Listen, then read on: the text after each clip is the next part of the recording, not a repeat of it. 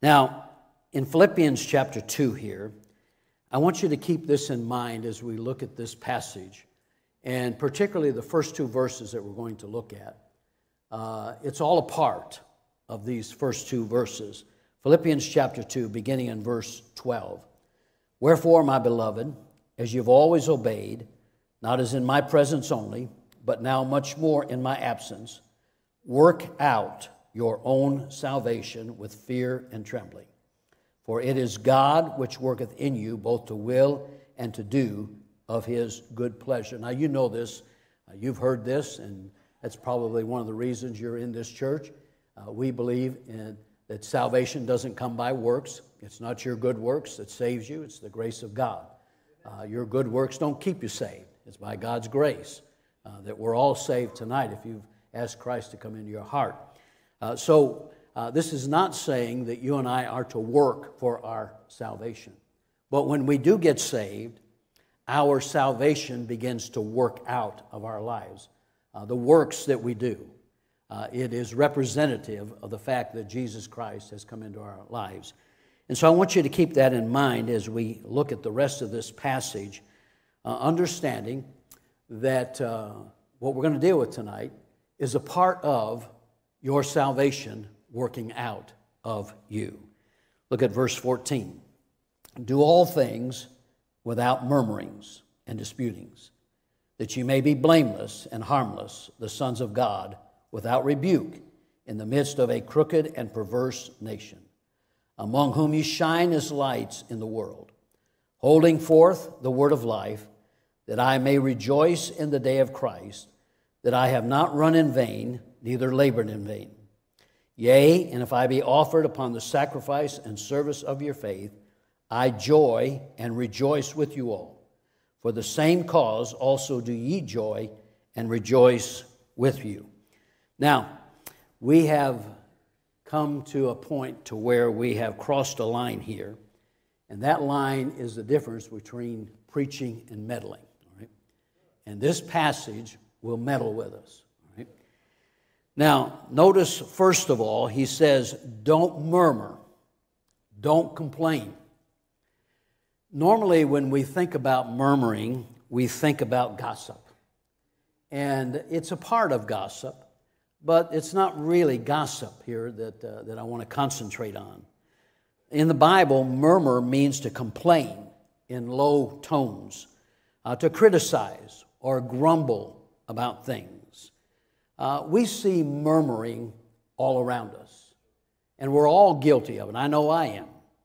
We grumble about the weather. We grumble about the grocery prices. We grumble about gas prices. We grumble about the economy. We grumble about politics. We grumble about sports. We grumble at work. We grumble at home. We grumble at church. We're just a bunch of grumblers. Amen?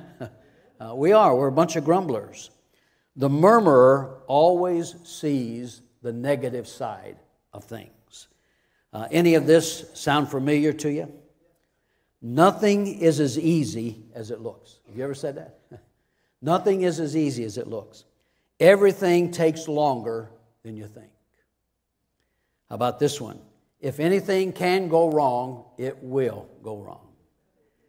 The other line always moves faster. I hate going to the grocery store for that reason. I always pick the wrong line. I don't care if I change 5 times. I pick the wrong line.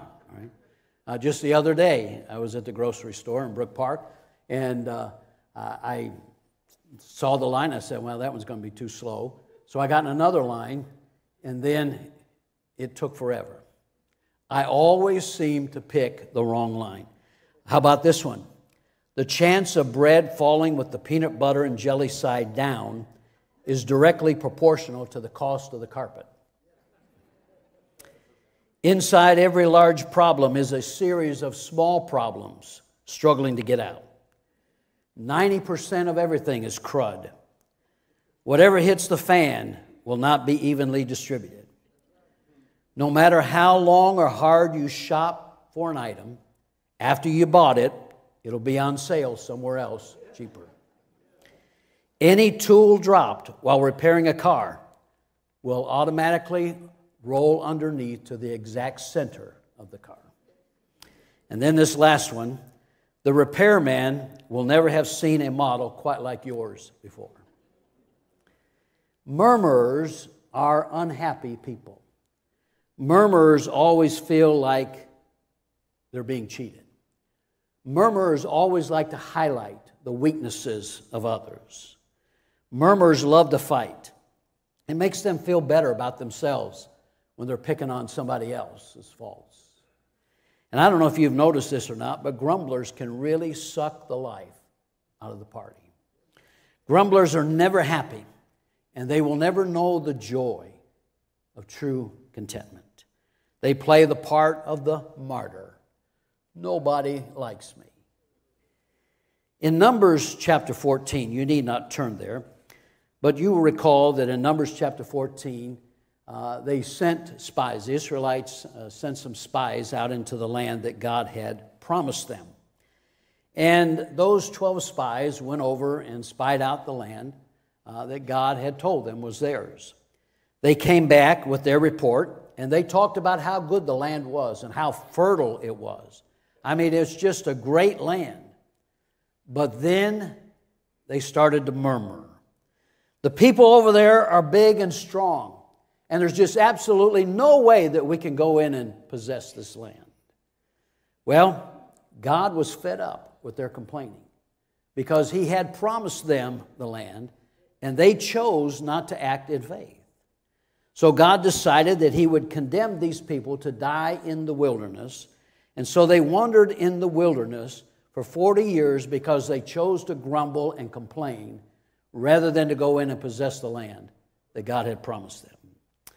In 1 Corinthians, if you'll turn there, 1 Corinthians chapter 10. In 1 Corinthians chapter 10, Paul points back to this occasion, and he addresses it. 1 Corinthians chapter 10, and beginning in verse 10, he says this, "Neither murmur ye, as some of them also murmured, and were destroyed of the destroyer. Now all these things happened unto them for ensamples, and they are written for our admonition, upon whom the ends of the world are come. Wherefore let him that thinketh he standeth take heed lest he fall. There hath no temptation taken you, but such as is common to man. But God is faithful, who will not suffer you to be tempted above that you are able, but will with the temptation also make a way to escape, that ye may be able to bear it. Wherefore, my beloved, flee from idolatry." Now, I don't know if you caught this or not, but it's interesting that Paul talks about learning a lesson from the murmuring of the Israelites, and then he concludes it with this statement, flee from idolatry. Flee from idolatry. Now, that's not a coincidence. Paul realizes that murmuring is a sign that we are trusting our own opinion of things rather than God's opinion. Murmuring is a sign that we are trusting our strategies over God's strategies. We think we know better than God does. And we're actually playing the part of God. And my friend, when you play the part of God, you are committing idolatry. That's what it is. Notice, secondly, he says, do all things without murmuring and disputing. The word for disputing here is dialogamos.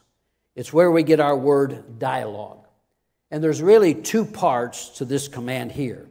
Number one, don't argue with each other.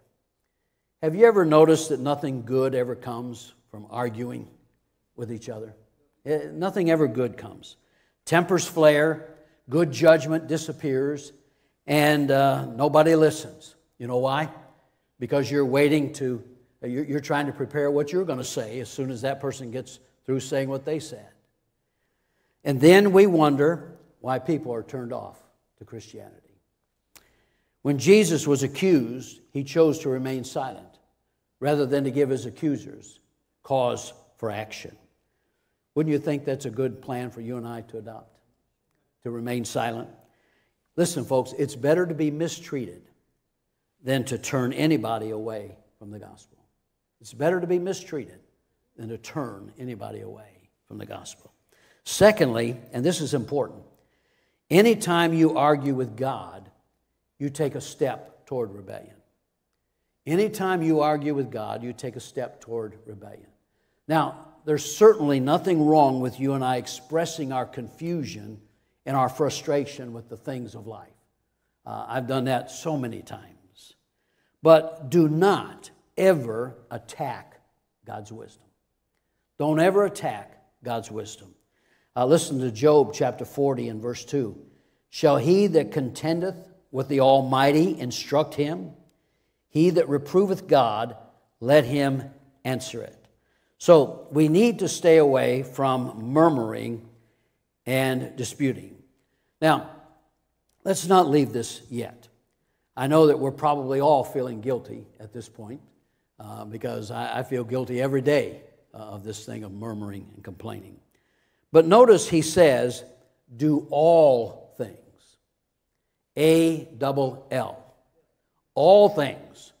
Do all things without murmuring and disputing. Not just when things get tough, but do all things without murmuring and disputing. Might be a good time for us to have a Selah moment. You know what Selah means, don't you? You find it in the Psalms. It means stop and think about it. Stop and think about all the times that you murmur and complain. Now, there are some things we can do without murmuring and arguing. But all things?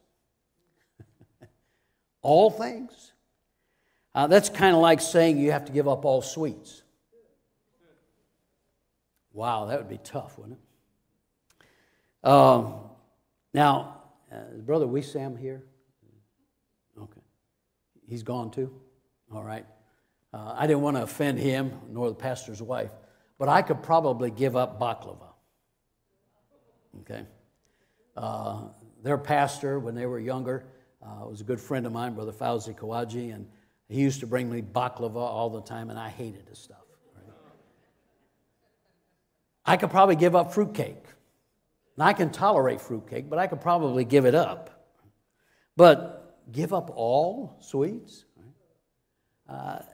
Now, think about this. If we took this command here seriously, how would it impact our lives if we lived our lives without murmuring and disputing? I thought about that one day, and I just kind of thought about some things.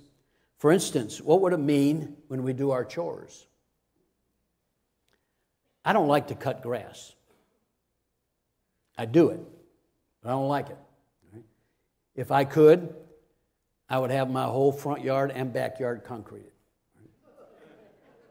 I don't like cutting it, but I don't complain about it anymore. Because I remember several years ago being down at my dad's house in Tennessee, and I was helping him when he couldn't do some things, and he said this to me. He said, son, I'd give anything in the world to go out there and cut that grass. And that stuck with me, because I knew that one day I would be in that same position where I couldn't go out and do it. What about washing dishes? The same dishes over and over again. I told my wife, if she dies before I do, it's all paper plates for me. Paper plates, paper forks. I just wouldn't do it. Right?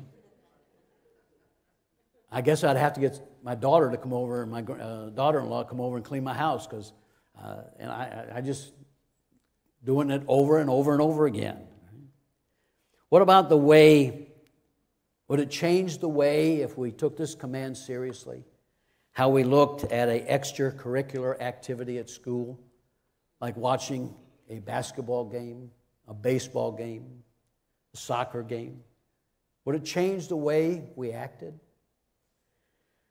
How would it impact how we respond to interruptions? Do you ever have interruptions in your life? I mean, your day is all set, what you're going to accomplish, and some things change it. How do you respond to a flat tire? Amen. I'm not quite there yet. The last flat tire I had, I didn't go out and say, well, praise God, look, glory, hallelujah. How do you respond to an illness? That's some of God's interruptions in our life. We have planned what we think we need to do. How would it change the community discussions that we have?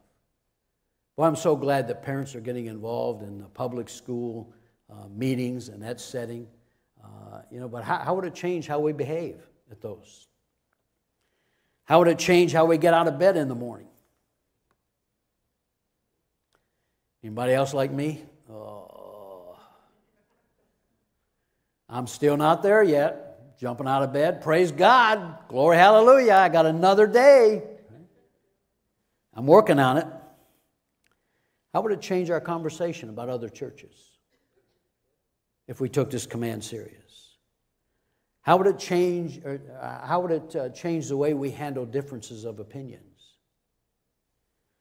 How would it change our discussion of politics and church, other churches?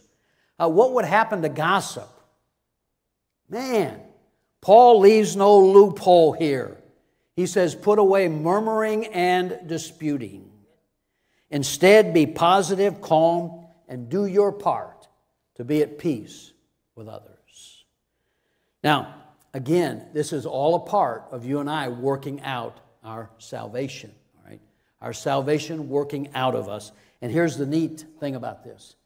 He's going to help us. He says it right in our passage, that He will help us with these things. But then Paul goes on and gives us the payoff of doing this.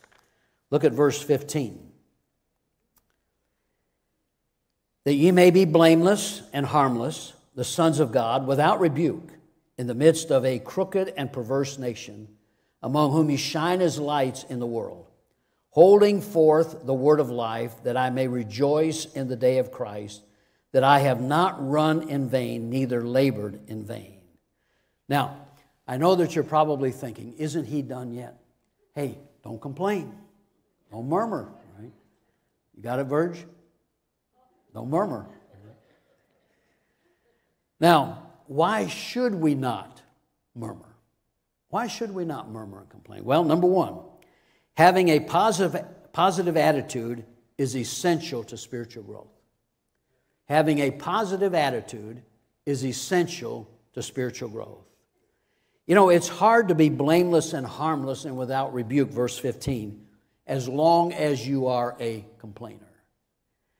We are to live so that others will have no reason to blame us or to accuse us. That word blameless, we see that in Scripture where it talks about the pastor and the deacon, the qualifications, to be blameless. Right? Blameless here means pure, pure externally and internally. We are to be a people who harbor no ill will, provoke no conflict, and engage in no backbiting and slander. We're to be like Jesus, simply. And remember, his accusers could find no fault in him. So we need to develop a different attitude and learn to speak differently. James said, and I'll read it for you in James chapter 3 and verse 2, for in many things we offend all. If any man offend not in word, the same is a perfect man, and able also to bridle the whole body. So let me ask you, is this a major or minor thing? It's a major thing. Secondly, when we don't murmur, we become a breath of fresh air to a dreary world. When we don't murmur, we become a breath of fresh air to a dreary world. Paul says that you and I live in the midst of a crooked and perverse world. Anybody here need me to convince you of that? We don't have to be convinced of it. We know it. When we don't grumble and complain, and we are cheerful and trusting, we bring light to darkness. Now think about this. I do some work for our funeral homes, and one of the funeral homes I work at, the Lord convicted me one day that I was acting just like those lost people. because I complained about the weather. I complained about the politics. I complained about this. I complained about that. And here they are doing the same thing. And here I am chiming in and complaining about all these things when I am supposed to be bringing some light to a dark and dreary world. Now, folks, it is dark. And some of the things that's happening, I cannot believe that's happening. And I feel sorry for our younger children, that they have to grow up with this. I mean, one of the difficult things is things like homosexuality. When you think about that, when I was growing up, that was just so far removed. And you just, now our children are growing up as if it's normal. And that's the hard thing. That's why we have to really protect our children and teach them. But here I was being the same way as the world. Now, that doesn't mean that I'm not concerned if I don't argue and complain and get aggravated. Of course we do. Right? But I'm supposed to be helping the people that are in the world to see something different in me. And even though I know, look, folks, we all know the end of the story. Amen? If you're a believer here tonight, you know it's going to get worse. I mean, we know that. So it doesn't do any good to complain and argue about it. We know it's going to get worse. And so our attitude needs to be adjusted. Right? And to let people see Jesus in us, the light of the world. I was just, and some things just totally floor me. I was just in a meeting. I was in Tennessee this last week, and I was in a meeting with another fella that works in that area with some of the churches. And he was telling me about the trafficking that is involved right there on the Tennessee and Georgia border. Unbelievable statistics. And that's the kind of world we live in. But we need to bring light to this world. And the picture here is that we stand in stark contrast to the world around us. Not that we're not concerned. And you know, sometimes we as Christians, why do we have to be mad about everything? My daughter used to say to me when I get done, say, "Who are you mad at today?" She could tell by the look on my face. I don't know how that works, but say, "Who are you mad at today?" All right? We don't have to be mad about everything. I mean, we're saved. We're on our way to heaven. We ought to be happy about that. Right? And I'm not saying that we don't have troubles and trials and things. You know better than that. But hey, we know the end of the story. I love what Albert Barnes said. He said, "The image here is not improbably taken from lighthouses on a seacoast. The image, then, is that those lighthouses are placed on a dangerous coast to apprise vessels of their peril and to save them from shipwreck. So the light of Christian piety shines on a dark world and in the dangers of the voyage which we are making." End of quote. Our light shines as we hold forth the word of life here. As we stand on the word of God, we are to shine bright. What draws people to church many times? What draws a lot of people to your church?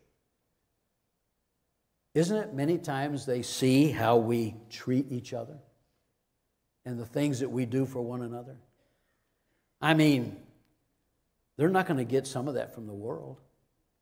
When you lose a loved one, your church family ministers to you, and they may bring food, and they may go out of their way to do certain things.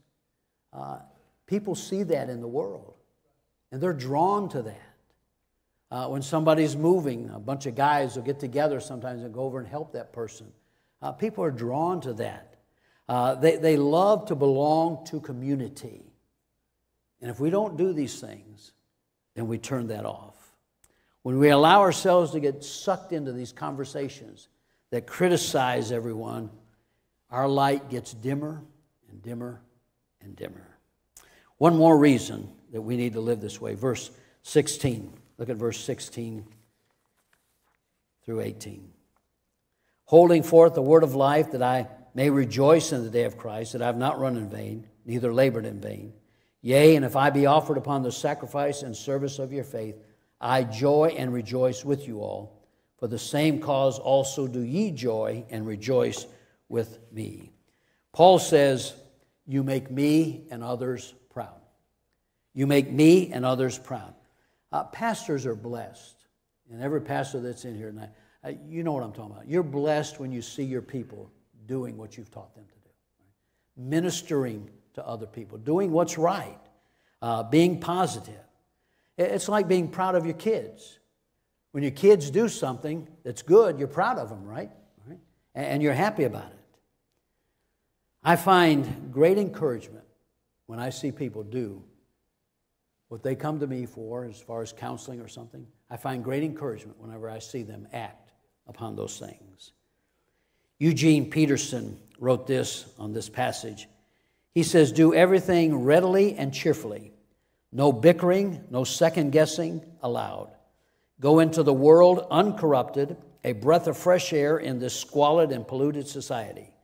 Provide people with a glimpse of good living and of the living God. Carry the light-giving message into the night so I'll have a good cause to be proud of you on the day that Christ returns. You'll be living proof that I didn't go to all this work for nothing. Amen. Let's wrap this up. Let me tell you how to do it, all right? I always like this part. How do we do it? When you start, number one, when you start to argue with God or complain to God, learn to say, Lord, I don't understand, but I'm going to trust you. Lord, I don't understand, but I'm going to trust you. I don't know how many times I've said that to God. Lord, I've done funerals for babies. Lord, I don't understand that. I don't understand. I've done funerals for people that were killed in a car accident by a drunk driver, and the drunk driver walked away. I don't understand that. Right? And I've had to ask God to help me with that.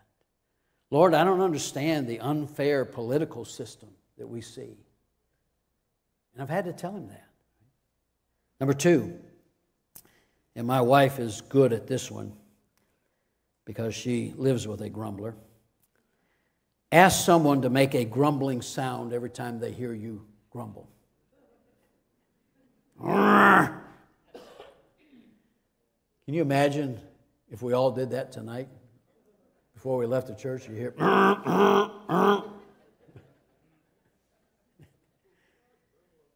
But ask somebody to do that. You know, I sat down and one week I worked, I was amazed at how many times I grumbled and complained. Number three, look for productive ways to deal with problems rather than standing around criticizing. Well, we're good at criticizing, aren't we? But look for productive ways to deal with the problems. Number four, avoid gossip. Of course, we always need to do that. That hurts a church. Avoid gossip. Number five, keep a flashlight or a picture of a starry night in a prominent place to remind yourself that we are to be like a star, right, and shine in this crooked and depraved world. And then lastly, remind yourself that your attitude is your choice. Well, that's a tough one, isn't it? Your attitude, my attitude, is a choice. Nazi concentration camp survivor Viktor Frankl, perhaps you've heard. I love to read some of his stuff. But he was an Austrian Holocaust survivor.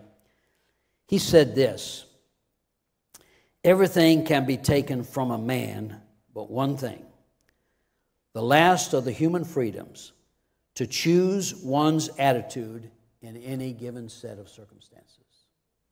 To choose one's attitude in any given set of circumstances. Wow. You can get bogged down with the things of life, or you can choose that you're not going to let things stop you. About a year and a half ago, I ended up having a stroke and got blind in my right eye. It wasn't something I expected. It wasn't something that I counted on. But I wasn't going to let it stop me. I wasn't going to get discouraged about it. Short time ago, maybe 4 or 5 months ago, I was diagnosed with a blood disorder. And I said, I got to keep on going. I'm not going to stop. My kids, I know they care about me. They say, when are you going to slow down? And my words to them were, I'm not going to die until I'm dead. And I would suggest you be the same way. Right? But our attitude. Someone has written, and I'll close with this. I woke up early today, excited over all I get to do before the clock strikes midnight. I have responsibilities to fulfill today. I am important. My job is to choose what kind of day I'm going to have. Today I can complain because the weather is rainy, or I can be thankful that the grass is getting watered for free. Today I can feel sad that I don't have more money, or I can be glad that my finances encourage me to plan my purchases wisely and guide me away from waste. Today I can grumble about my health, or I can rejoice that I'm alive. Today I can lament over all that my parents didn't give me when I was growing up, or I can feel grateful that they allowed me to be born. Today I can cry because roses have thorns, or I can celebrate that thorns have roses. Today I can mourn my lack of friends, or I can excitedly embark upon a quest to discover new relationships. Today I can whine because I have to go to work, or I can shout for joy because I have a job to do. Today I can complain because I have to go to school, or eagerly open my mind and fill it with rich new tidbits of knowledge. Today I can murmur dejectedly because I have to do housework, or I can feel honored because I've been provided shelter for my mind and body. And then it closes with this. Today stretches ahead of me, waiting to be shaped. And here I am, the sculptor who gets to do the shaping. End of quote. Your attitude is your choice. And even though we've got all these discouraging things around us, I challenge you